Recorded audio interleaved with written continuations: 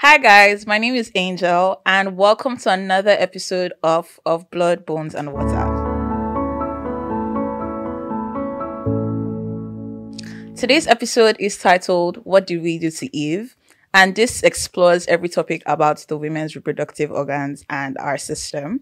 Of course, with me here is Zainab Balogun, and I'm so excited because the last time we met, I was on your seat. I know, we traded places. Yes. Has it been a year? Yes. Yeah. Yes. Oh my God. Yeah, I think that it was in literally October. the last time I physically saw you. Yeah. That is And this is such amazing. a full circle moment to It have you is. on my seat this time. I know. How does it feel? Like, I know you've done a few episodes already, right? So actually, I'm not supposed to be interviewing you. You're supposed to be interviewing me. Bad habit. Okay. Well, to be fair, I'm a little bit anxious. I mean, before I went for Big Brother and everything, I had seen like your page a few times. So to be like the one now interviewing you, it's like, wow. This is awesome. But I'm all here for growth, and that's what this is. Thank you so much for coming to the podcast. Like I said, this episode is about like fertility issues, the women reproductive system in general. And I had seen like one of your punch, was it? Yes. It was an interview, right? Yes, where you spoke about your struggle with, endometriosis. I don't know if I pronounced Endometriosis, you got it. It takes Yeah. a few times. What was that like? Wow. So I feel like, finding out that I had endometriosis was, one of the biggest moments of my life. If I was to kind of take you back on the journey to even getting there, to getting to the diagnosis, it took about just over 20 years. I saw that in the article and I was like, Yeah, wow, 20 yeah. years. It took a long time. I started my period when I was about 11, 12. And I was prepared to start my period. So, I was in school in the UK and we had done like this sex education course. So in that, they teach girls about their bodies and teach boys about theirs and, preparing for menstruation. And we got these little packs that had like mini tampons and it had like mini pads. We actually need that in our own education system. So I got that pack like maybe a week or 2 weeks before. So I remember I was in the shower and then, I just saw blood. And I was shocked, but also kind of excited because this was the beginning of becoming a bigger girl, if that makes sense, right? Finally. I was a bit of a late bloomer. So, I never had like boobs and hips and stuff like that. So anyway, I called my sister and I told her that, I've seen blood. And she was like, just taking me through, calm down. And I had my little pack. So from then, I've had a very interesting relationship with my periods because they've always been painful from the age of 12. Like regular pain? Regular, steady, intense pain. One that, because that there's different levels, right? There's the normal, I won't say average because it's still crazy. And then there's another one that just doesn't make sense. I'm talking... I would bleed because my periods were for 7 days, right? And that's 7 days of pain and discomfort. Then there's the ovulation pain as well. So I'm talking about maybe about 2 weeks or so of pain. And ovulation pain is different to period and cramps kind of pain. So the kind of pain that I would experience were, the way I would describe it is like literally somebody taking like those barbed wires that you put on top of fences, the ones that have like little sharp, like crown of thorns kind of barbed wires. Yikes. Literally taking that and like turning it in my stomach like over and over, like just cutting and ripping. So it was more than just your basic cramps. It was the kind of pain that would prevent me from going to school. I would have to literally lie in my bed. I would be rolling around in my bed in pain.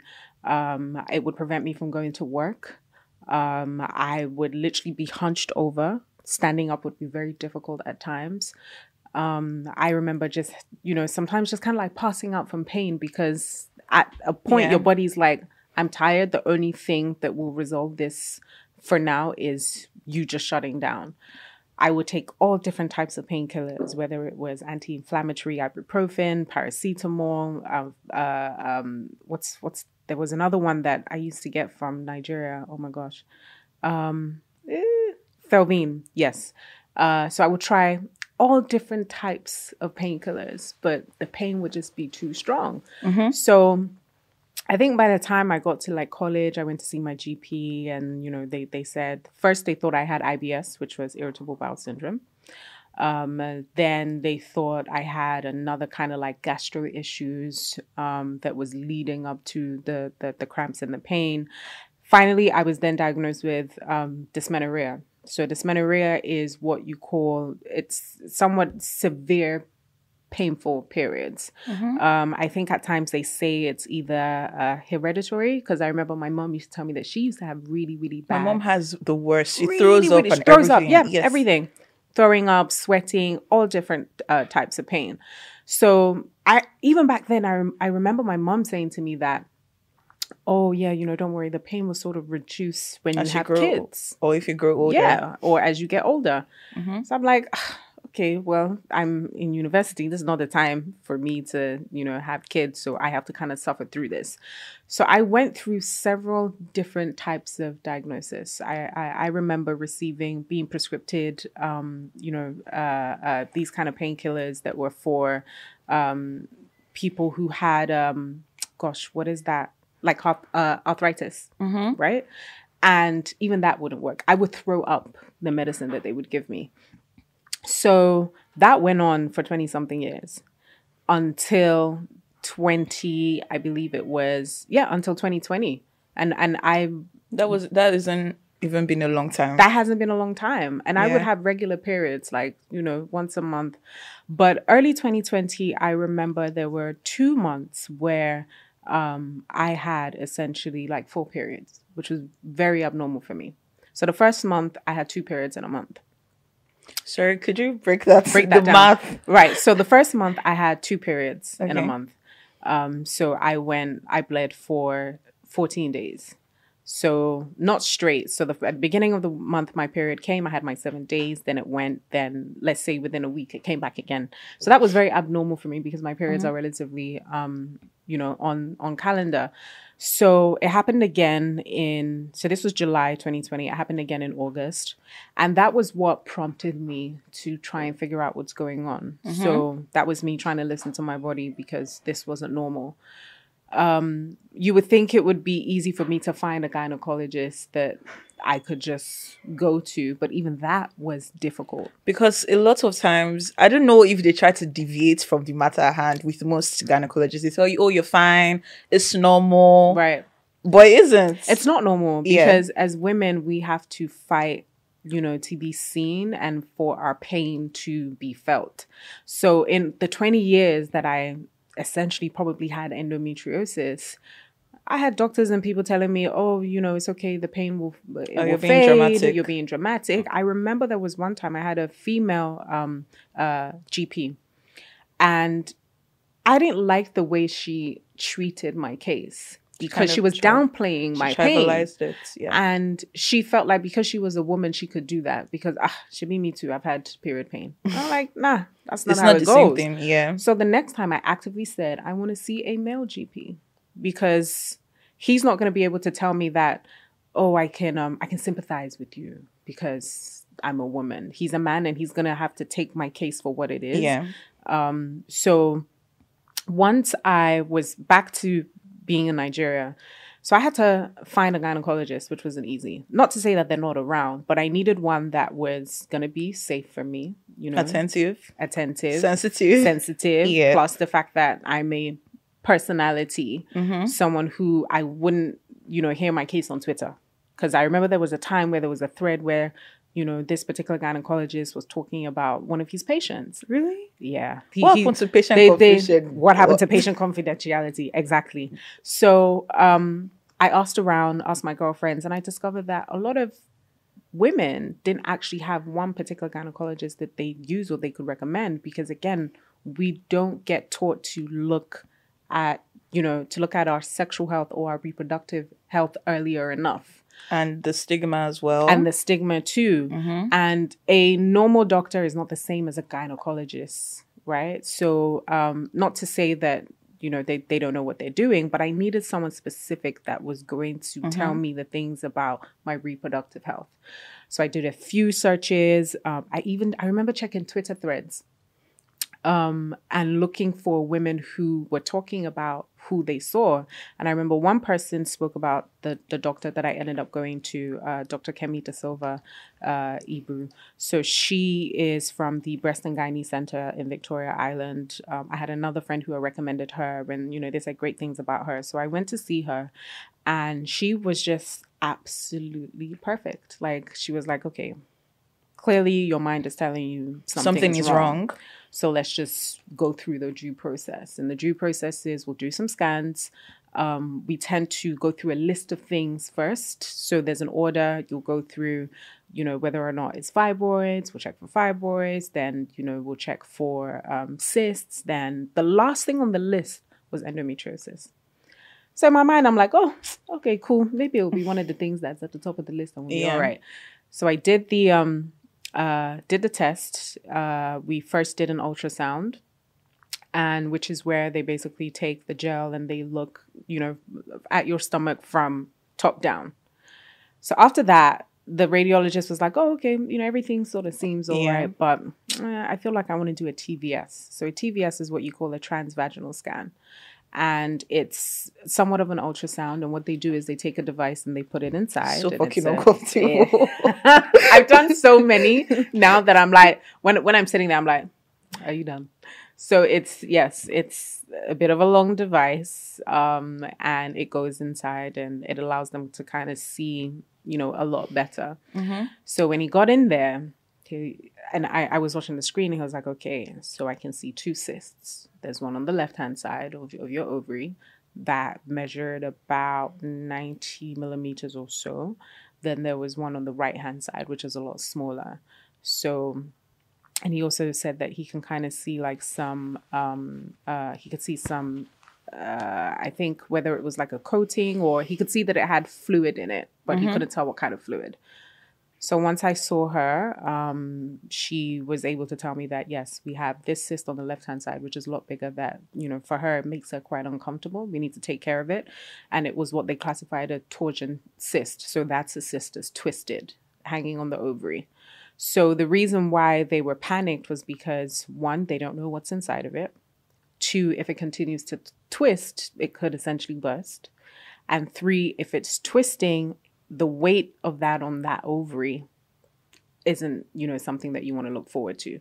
So that's what also influenced the pain. The right-hand side, they had mentioned that, you know, that's what they call like a simple cyst. You know, it's not really doing anything. It's just there. Mm-hmm.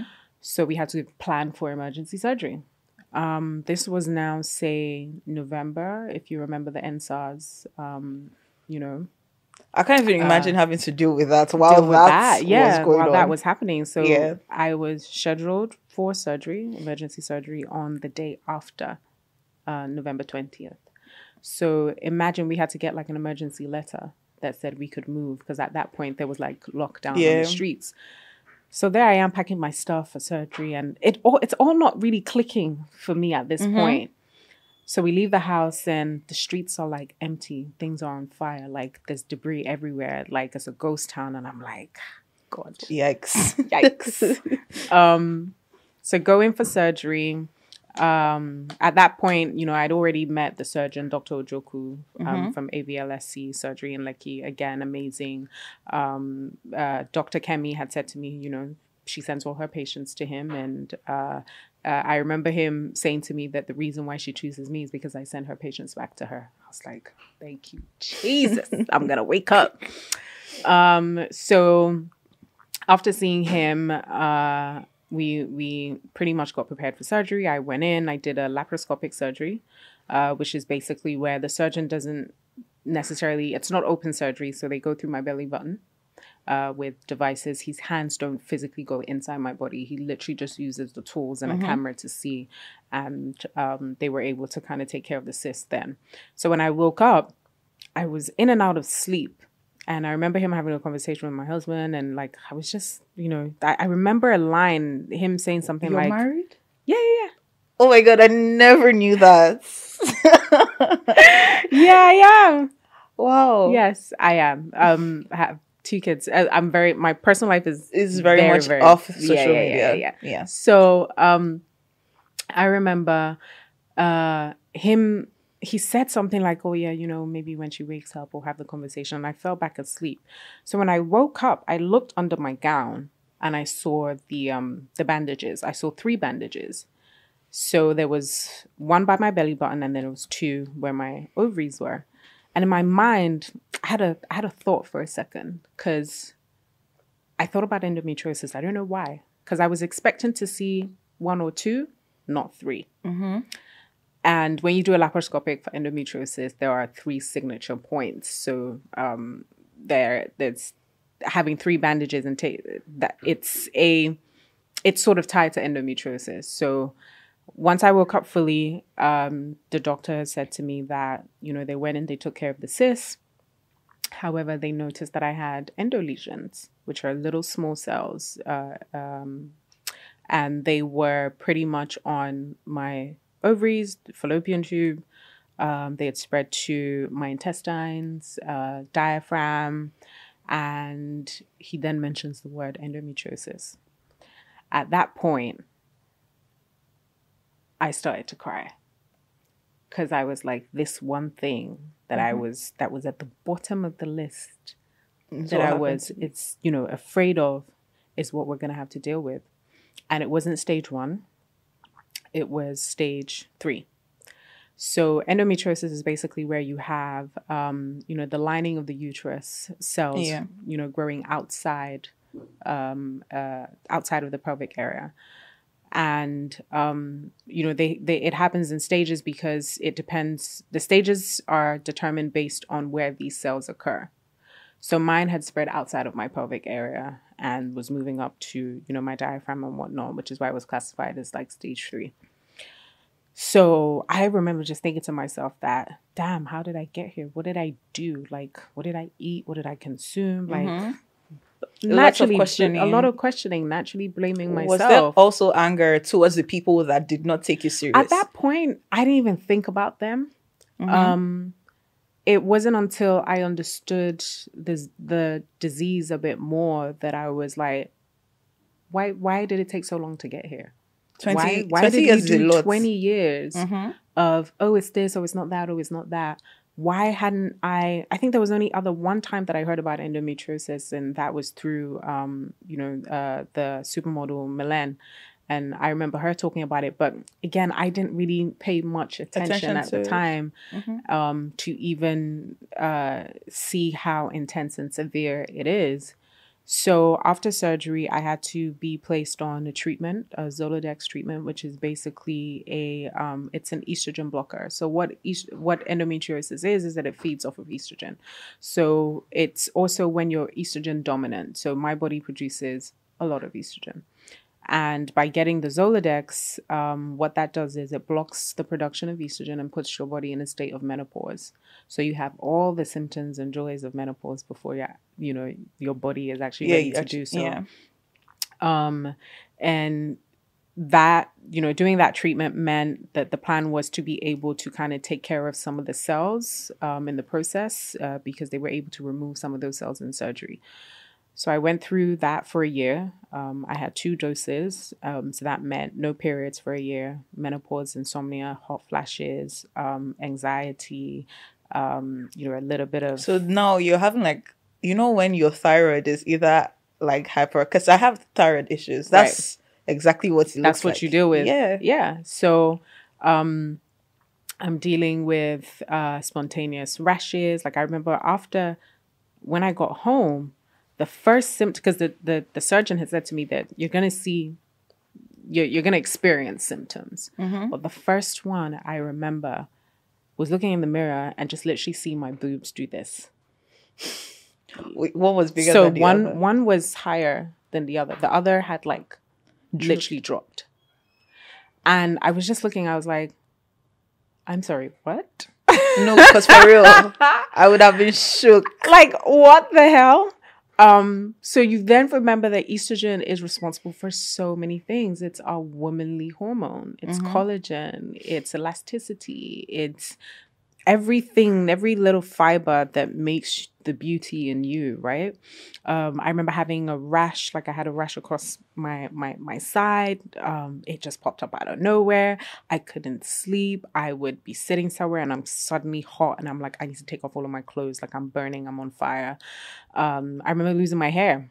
That was like the biggest thing for me. I know, because every time I see your page, it's like my I hair, love my hair. You love like, your hair. Oh my God. Like I had a video where in the sink, like I was just detangling my hair and just hair filled up the sink all over the place.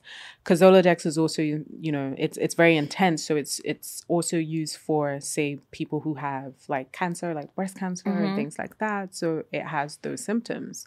So I was on that for a year. The anxiety, I remember going to body image. The body image. I was with my relatives. I think it was one of my niece's birthday, and you know, we're family people, so everybody is all around. And I remember just sitting there at some point and just feeling like I can't be here. I need to leave. I feel very uncomfortable.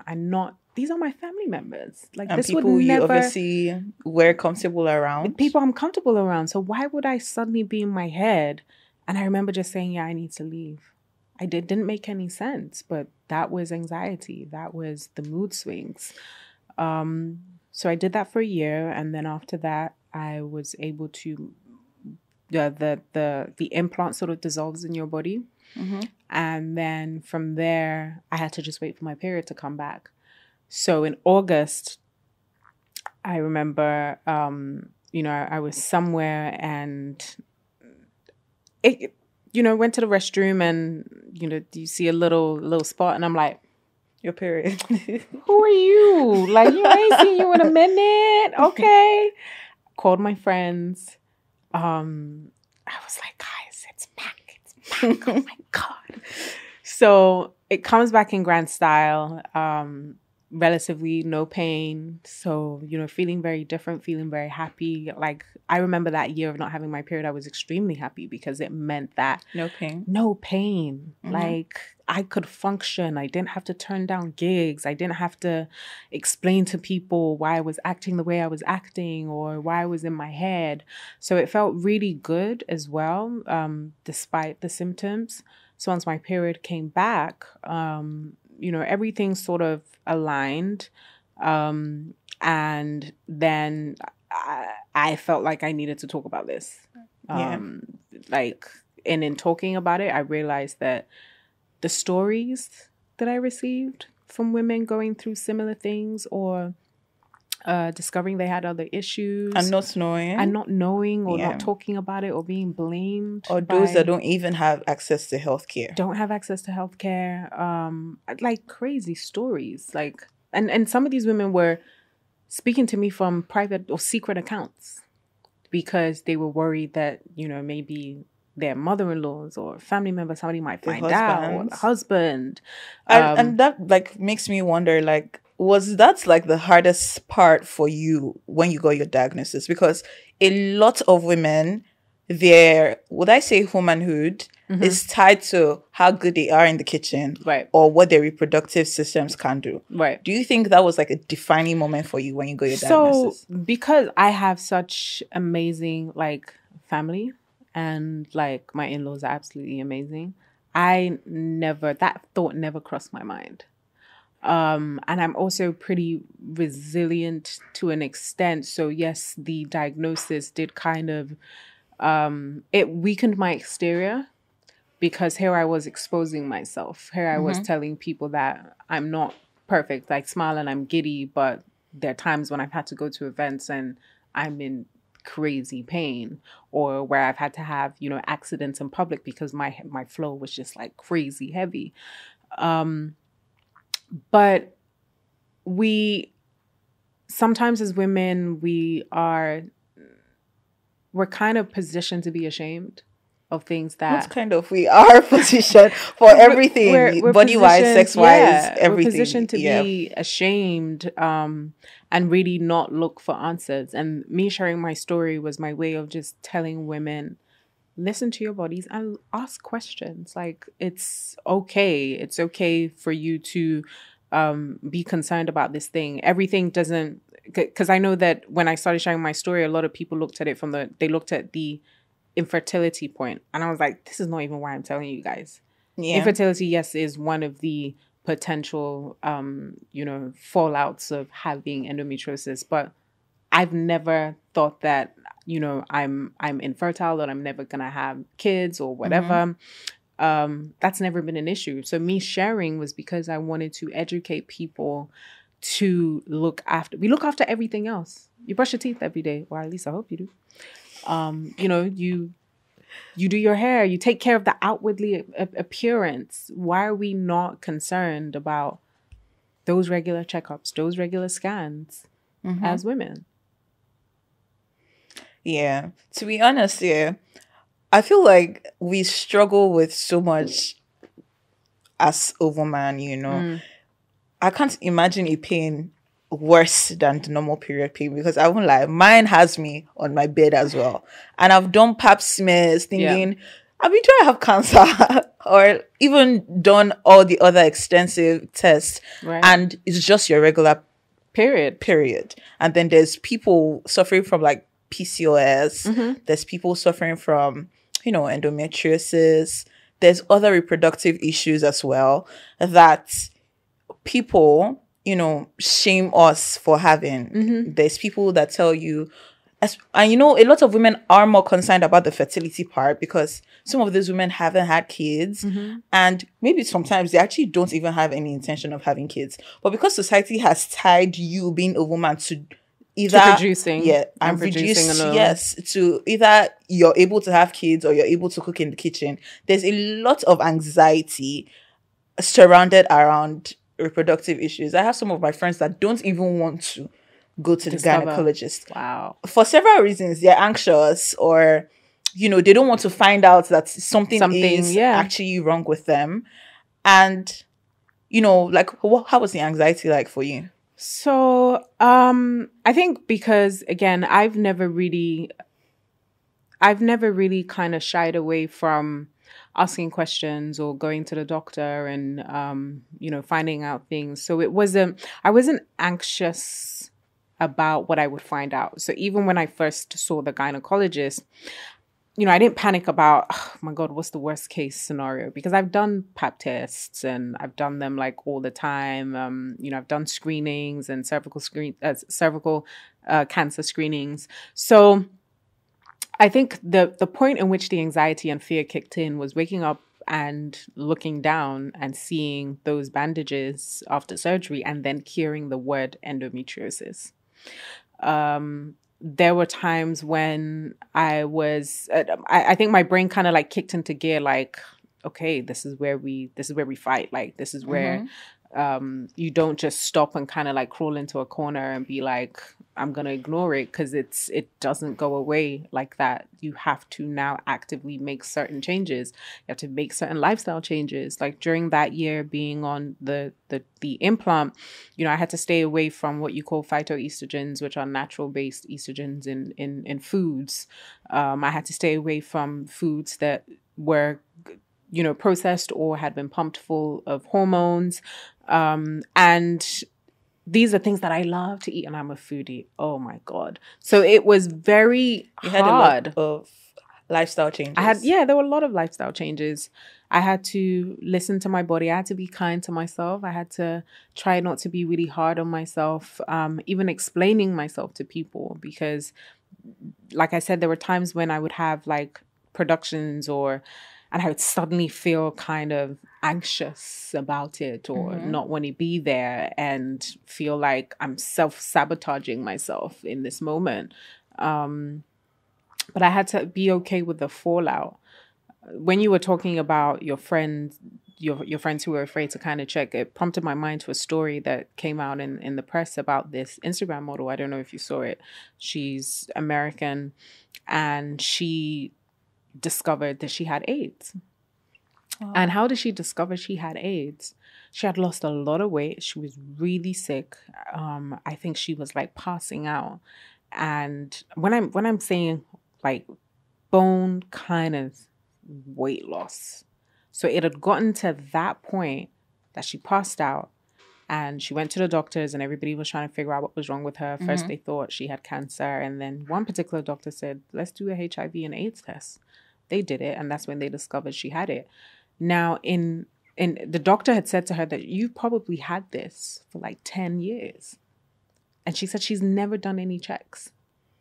She's never done a HIV test in those years. She's never done any kind of like sexual transmission. She doesn't know how she got it. She had a rough life. She was raped a few times. She said, I can't even tell you when I got it or how I got it because her outwardly body looked okay up until the point where she was dead skinny and she had lost like a bit of her eyesight.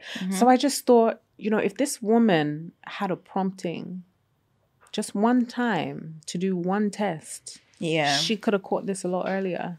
Like it's did she die? No, she's alive. She's on medication. She's taking things every single day.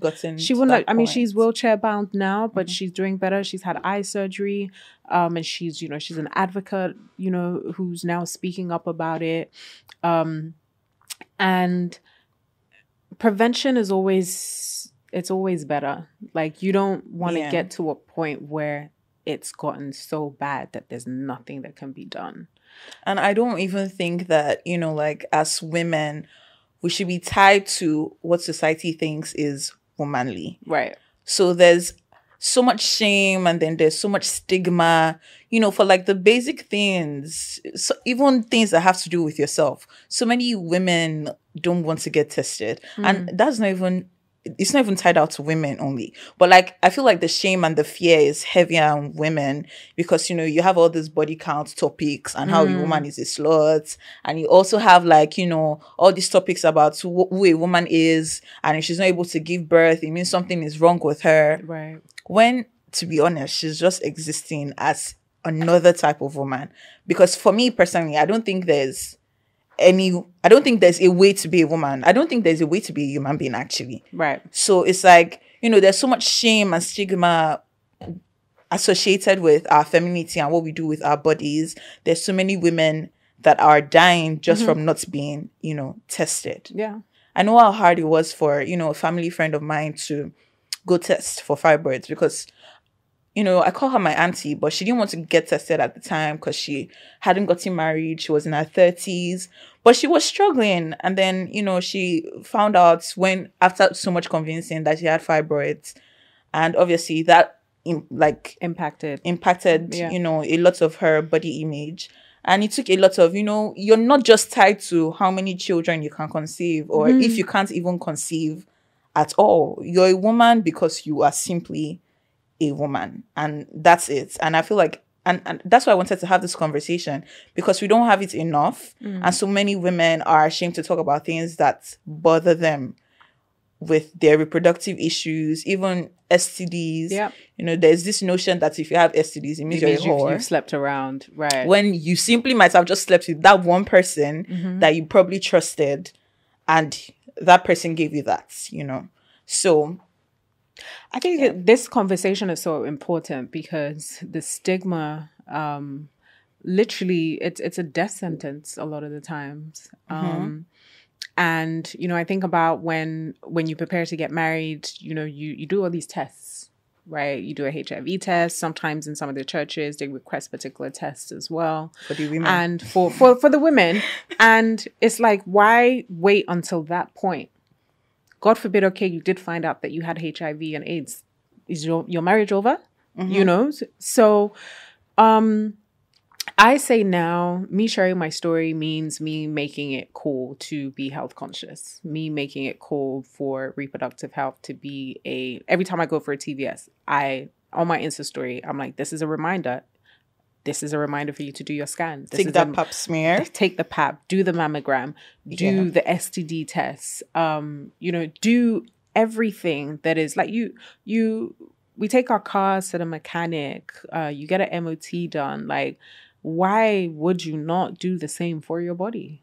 Like, why would you just stop at, you know, an X-ray? Like, look inside and you know, make it a thing with your girlfriends. Like, you know, if you guys can go clubbing together, why the hell can you not all go to the clinic hospital, and do a pap test? And after that, you go get a cocktail and, you know, cheers it out. Like, it just needs to be normalized. Even having conversations about periods. Like I remember being uncomfortable when I would have like a boyfriend, like, oh, you wouldn't really want to tell him that, oh, I'm on my period. Like even just saying that word, it sounded disgusting.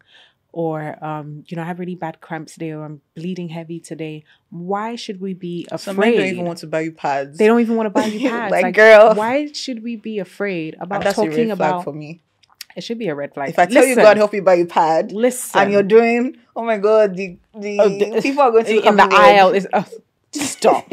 Like, I mean, if you can't have those kind of conversations with young boys or the men in your life, like, what are you really talking about? You don't have to go into detail. Women are freaking superheroes. Every month we wake up, we bleed, and we act like it's nothing. And I was so pissed when I saw on Twitter, someone was equating, I feel like blue balls is a myth.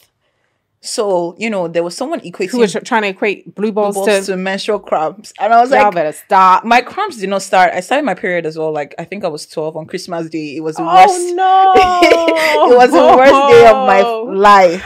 And then, I remember how bad it was. But I didn't get any cramps until I turned 18. Right. So, the rest of my period were pretty... Chilled. Oh, I'm on my period. Let's go. When I was 18, they became so bad that I had to also get tests done as well. Yeah. But I just found that that's mine. My mom just passed mine to me, and I just had painful periods. So when I saw that on Twitter, I wanted to cuss him out, but I was just like, you know what? You're kind of like a public figure now. So just... But he was like, blue balls kind of hurt like menstrual cramps. I'm like, who are you to tell us something you have never experienced before? What's blue balls? And I've obviously, like I said, that's a myth as well, personally to me. I feel like it's just like y'all are lying. Any excuse to get up in there. Honestly, like I have blue balls because they hurt as much. No, they don't, because like it's crazy because there's not one pain. This is not like the only type of pain. There are people that experience, like, there are women that experience 0 to none. Right. There are women that have worse ones and it just progresses. And there are women that can't function at all. My mom, she will throw up, she'll stay on her bed, she can't do anything. Roll around. And then when you ask, workplaces to be a little bit more lenient, they think you're being dramatic. Which is why I love, like, when I read about progressive changes, say, in the West. So, like, in Scotland now, it's sanitary wares are free for women. We shouldn't even be buying pads. Like, why? There are certain places in Europe where they are testing what they call period leave. So, when you get your monthly flow, like if you have severe pain, you can have like 2 or 3 days off work that is paid. It should be considered a matter that is important for both men and women to kind of take on and have important conversations about. We just really need to not make it a women's thing and women's thing only. Like it's an everybody issue. Like there's nothing, and because with endometriosis or maybe even period cramps, it's not an outwardly say pain or cut that you can see. You can't see it. So maybe that's why also people are sort of like, oh, well, it's not a big deal, but it is. I say I have a high pain threshold because of endometriosis. I used to joke and be like, labor pain is going to be nothing because I know what pain feels like. So I'm happy to share my story. I'm happy for anyone that wants, whatever anybody wants to take from what I say, whether or not it's, I don't carry any shame when I talk about it. Yeah. What were your first symptoms like? So like the defining moment where you're like, you know what, something is actually wrong with me. So when I, I said when I had those 2 periods, I had 2 periods a month across July and August. That was a moment of I need to find out what's happening because my periods were relatively every month. Like if it's the 20-something, it's coming on the 20-something, or I'm already having like menstrual symptoms anyway. So that was a really big moment for me. I could have ignored it and be like, oh, yeah, sure, everything will come back normal, or maybe this is just stress and hormones. But I just wasn't comfortable. And I think I wasn't comfortable as well because my periods are already difficult. So imagine having it twice a month. I wasn't about to kind of settle for that kind of pain. So it was painful periods. It was painful periods. I had a lot of bloating. I also had body weight, my body changed. I kind of filled out heavily in ways that I hadn't done so before, or that I couldn't sort of connect with. Oh, is it because I'm eating too much? I was like, nah, nothing has really changed. The severe cramping during my period, as well as during ovulation, I would have sharp pains during ovulation. I thought you said that was normal. Well, I think there is a level of pain that you would expect from ovulation, but and you also expect it to disappear at some point. Mine would literally again run for 7 days, and I'm like, why? 7 days. We just finished 7 days of bleeding and pain. Now we've gone to another 7 days of ovulation and pain. This does not make any sense. So those were and then heavy flows as well. When I say 7 days of, I have 5 days and I'm always oh my God. I would have to use a tampon and a pad, chains. I could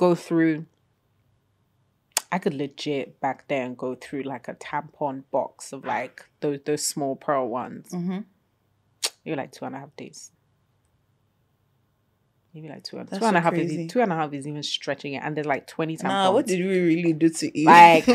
She legit, she screwed it up. Honestly, sis, wish you made better decisions, but okay. Because of an apple.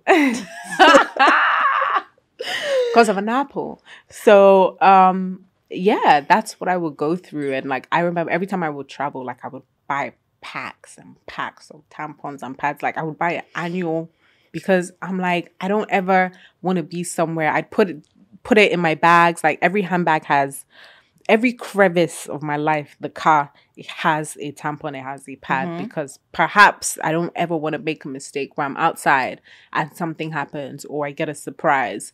It's work. It's not easy. It's not easy at all to be a woman, to function and work while on your period. Yeah. Immediately, you can't holiday when you want to holiday. You can't drink certain types of things, or just live your life. I remember I would miss certain moments in my friends' lives that I couldn't be there for because I was in pain. The mood swings, everything. and you'd hope that some people would understand, or even having relationships with guys. That's also, I would kind of do that from afar, because I'm I have all of this, going on, and then, meeting someone that doesn't make you feel different or make you feel uncomfortable because of what you experience, or that. And it's not that deep. It's not supposed to be baggage. It's not supposed to be baggage. It's not supposed to be a thing where you're I'm not going to talk to the opposite sex. Honestly, because, one of the symptoms of endometriosis is, because of the hormonal imbalance of being estrogen dominant, you'd have different attitudes to sex, whether it's low sexual desire, or libidos, or that was my next question, with actually. Intercourse and things like that. I remember some of the stories that I got from women is, women who've had to break relationships or break marriages because it was that hard for them. It was that painful. Or, not having a supportive partner that realized that it's not by choice. It's the way you've been built, and you're just trying to deal with the lot that you've been given.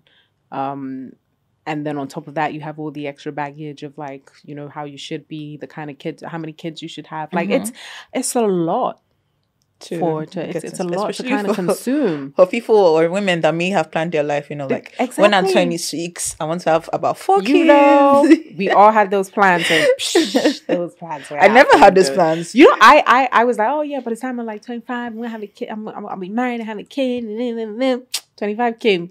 I was still enjoying my life. I was like, nah, it's not gonna happen right now. I've never wanted to have kids, but like, I mean, it's my choice. So I can't imagine having. Sure that's a whole nother. It's a whole nother conversation. It's a whole nother conversation because every time I watch birthing videos, I'm like, oh my God, I cannot do this. Yeah. And my pain threshold is high. But every time I see birthing videos, I'm just like. When do you feel like you made the choice that kids were not for you? You know, I was 13. Really? Yes. And oh my God. I was in my computer science class. So, you know, YouTube usually does this ad, or I don't know if it was YouTube were using. I think we had YouTube when I was 13 years. Right. It was 2013. And then I see this video. I don't know why I click on it. And I click on it. And I think it's an ad for something relating to childbirth. Okay. And it's so visual. I'm like, what the fuck is going on here? First of all, I did not expect the hole to be that small.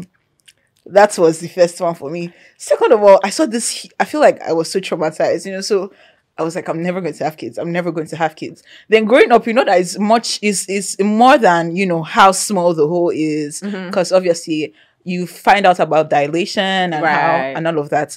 It became a thing of like you've given birth and now you have to deal with depression after. Well, not all women suffer that, but there's a thing called postpartum depression, and there's some women that want to throw their kids away. There's some women that don't love their kids at first. And I'm just like, you know what? I'm already in a very fragile mental space. You know, I don't think I ever want to have kids. So at this time, maybe I was like 16, and I had made this decision because I'd found out. And then growing up, you know, obviously, like I said, my mental health got worse. So it's just like, I don't think I would be able to raise, you know, a child. And then I got to a point where I was like, maybe I would get better. But I'm 22 now. And every time people are like kids, I'm just like, whoa, slow down. And every time I have a partner, you know, that's the first thing I say. I don't think I want to have, you know, kids. But for me, it's still a thing of my choice. You know, I don't ever want to wake up one day and be like, you know, I've changed my mind and I find out that I'm not fertile. Not because I've tied my worth to that, but because, you know, I want to be able to make a choice. And I feel like that's what a lot of women who can't give birth, you know, struggle with. Not being able to make that choice. Yeah. And that honestly is crazy. And, you know, I had the point as well where I struggled with, you know, having sex and because it was painful. I didn't, you know, at a point I went to my gynecologist. My gynecologist told me it was in my head. And, you know, I started believing that as well because I have like a whole other story regarding trauma and sex and all of that. Right. But then even I knew that, you know what, it was like physical, like it was physical pain. And I just was like, yeah. You know, even with that, like, you know, there's, I'm trying to remember the name of the condition, whether it's called, God, forgive me. Is it There's vaginismus? Yeah, something like that. I know what you're talking about. You know, please, editor. It's so small. If you check the name, just put it on there for us. Yeah. Where, you know, naturally, vaginamus or vaginimus, I'm not sure, where the vagina literally just like closes in at any opportunity where, you know, somebody's trying to penetrate. And there are women who have that and have no idea. They just assume, I can't have sex, so I don't like sex, or, you know, there's something wrong with me. And with our culture, it is taboo to have those kind of conversations. We go from stay in school, focus, get your degree will never leave you, then to where's your boyfriend? Like or where's your husband? There's no gap in between where, especially girls, are educated about what their lives should look like, or you know, what their bodies or pleasures or joy should even look like to them. Because most times the pleasure is centered around the men, not really the women. Around the women, right? Yeah. Right. So this is why this kind of dialogue is so important. Like, there are people waiting to learn, and you know, the internet is so vast. Like, if we're not learning from each other, you're just finding out from like random places. So I would encourage you to definitely speak more about some of the things that you're experiencing, especially for, you know, your demographic and the people who love you and appreciate you. They need to know that Angel experiences life just like I do. Yeah. No, because I don't know if you're seeing that TikTok where the woman is like, the pressure is getting worse. When I turned 22, you know, I entered the Big Brother house when I was 21, and I still have paying rent. I was like, what? Yeah. I was paying rent Welcome before, to the real life. but not on the scale that I'm paying rent now. And then I bought a car, and I was like, what? And then my car had issues, and I was like, what? There's more? There's more? Yeah. And then I turned 22, and now that woman came out with her TikTok, and in my mind, I'm just like, I'm 23, soon I'm 24. Very soon, my granny will be asking me, where's your husband? I'm just like, yeah, depression. No, but you're young, you know? So while, yes, life is lifing around you, these are the times when you literally just, you soak in as much as you can. Like, and while the pressure is building, like, you need to have those boundaries where you say, I'm not attaching myself to this. You know, this particular thing is not my responsibility, or it's not my time for me to take this on, and be as selfish as you want to be. Yeah. That is understandable. Okay, guys, we have come to the end of the podcast for today. And we're going to play a little game before we give Zainab her gift box. Okay. So the name of this game, I actually haven't named the game, but everybody plays it. Okay. So it's basically, you know, starts a song with a letter. Kind of like what you guys asked me to play. Did you guys ask me to play that? No, I've never played this one. This sounds very different. Okay. So you're going to, if I say B now, you're going to start a song with the letter baby, B. baby, baby, baby. I've not said B. Oh, okay. But shout like that, right? Yes, like that. Okay. Okay. Letter F. Freakum dress. The know Beyonce that song song. now. The Beyonce does a freakum dress now, but that's the chorus. Oh my god. I'll pardon that You because pardon it. Okay. V.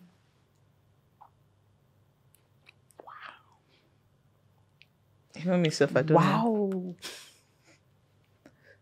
Five. Wow, no. No, Do you have don't. one? No. You must have one then. I don't have one. I just mentioned V. Oh, it doesn't start with V. But like, wasn't Nicki Minaj that sang? You got the vroom vroom. If you want, Nicki Minaj. Was he her? I think it was her. Vroom, vroom, vroom, vroom. I want you in my room. No, that actually wasn't the song. Wow. No, it's if you want it, you got the vroom vroom or something. Yeah. I know the song. Just when a boy left. It could be something. Shout out to Nicki. But F was actually that wasn't a nice letter. F was a nice letter. No, V was not a nice letter. I mean, now it's options. What's a vele right now? It's no V that Davido used to stand. What if I said Z? You see, it's not a nice letter. Okay, let me give you a nice letter. E. Even me, I know. Wow.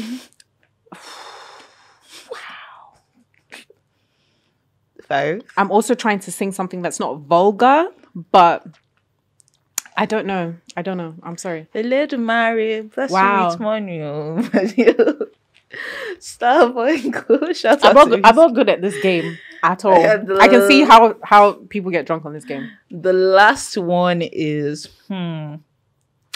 let me give you one that's actually nice. I'm giving you easy letters, so I feel like all the vowels are easy. What are the vowels again? Why am I nervous? D. No, a vowel is a consonant. Oh God. D. Let me give you a vowel. I. I'm in love with you. You said me. You go on. Oh, there we go. Beyonce comes in hand. You know. So, see, vowels are always a good idea. So to end this podcast, thank you for playing the game. Thank you. We have this Yay! box from me Thank to you. This is so And there's cute. a I love it. little written note in it. Okay. Do I get to read the note? Course. Okay. Of course. Oh, this is so cute. There's like a heating pad and everything. Oh, girl, this is a good box. Okay, guys, so I'm going to read what Angel wrote for me. Hi, Zainab. Thank you so much for coming to my podcast. I think you are a remarkable woman, sharing your story and the things you struggled with in a society that tells us to be quiet and teaches us about shame. Thank you, and I appreciate you. Of blood, bones, and water, Angel. Thank you. Oh, do you know what I would really love to try as you were doing that is ASMR. Let's try. So, guys, I've had a great time on Angel's show. Have you? Yeah. Like, it's so soothing. Calming content. Honestly. Like, I could literally talk like laughing this. In hushed tones. Wow. Thank you, guys. It has been a fantastic episode. Fantastic. Of Blood, Bones, and Water. See you next time. Bye. Bye. So cool. I love it. Thank you so much. Thank you so much for coming.